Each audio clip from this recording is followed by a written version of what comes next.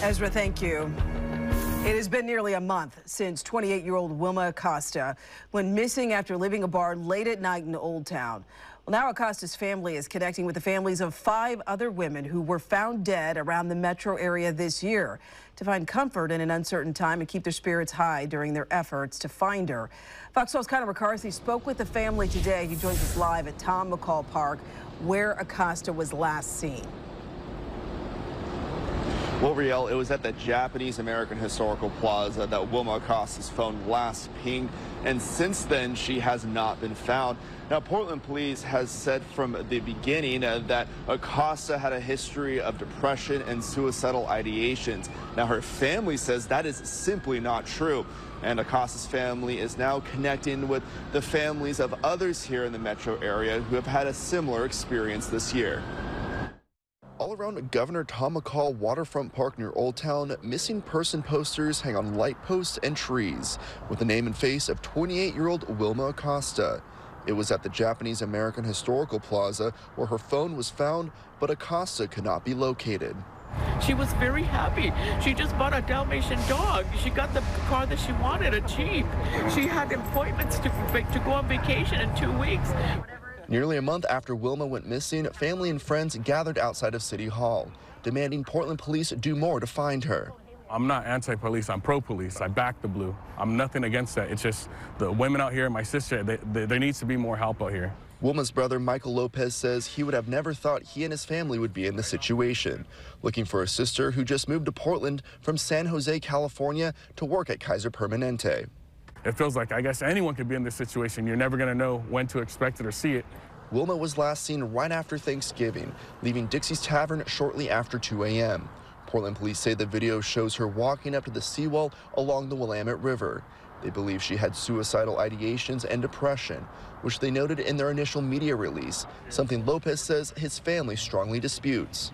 Someone stopped her from point A to point B. She was on her way home. Someone stopped her from point A to B. I know that. You know, it's just getting the proof of that. Or let's just say they were accurate, right? And they said, "Went in there, where's the dive team?" I don't see no dive team, and they never went in there to go search. To help find answers, Wilma's family reached out to the United Justice Group, a group created by the families of the 5 women who went missing, then found dead around the metro area this year. We know we can only do so much to help, but whatever that is, we're going to fight right alongside this family, and we will be heard. For Melissa Smith, Kristen Smith's mother, meeting Wilma's family Friday was even more important because it's the 1-year anniversary of when she filed a missing persons report for her daughter. We have a person of interest in our case for these girls, and I have made it known I'm not giving up. I will not give up, and I will fight till my death for justice for my daughter. And if I have to come out here and help these other families and be heard, so be it.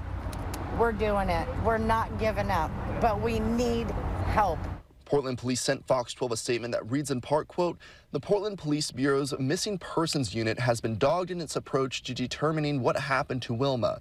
Our detectives have spent more than 100 hours interviewing witnesses and examining footage for more than a dozen security cameras. During her walk, it does not appear that Wilma engaged with any other people. Ultimately, PPB's evidence shows Wilma leaving the bar herself and arriving at the seawall by herself. PPB detectives do not suspect foul play in Wilma's disappearance. We hope Wilma's family and friends are able to find closure soon."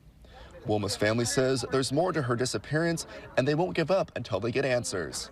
It seems like we're just left in the dark and not getting no answers, and we need help. We need the voices to be heard for all these women. On top of my sister, like, I feel she's not getting no attention, no help. My stomach is twisting, turning, like having nightmares because I don't know what else to do besides what we're doing, just try to get the word out.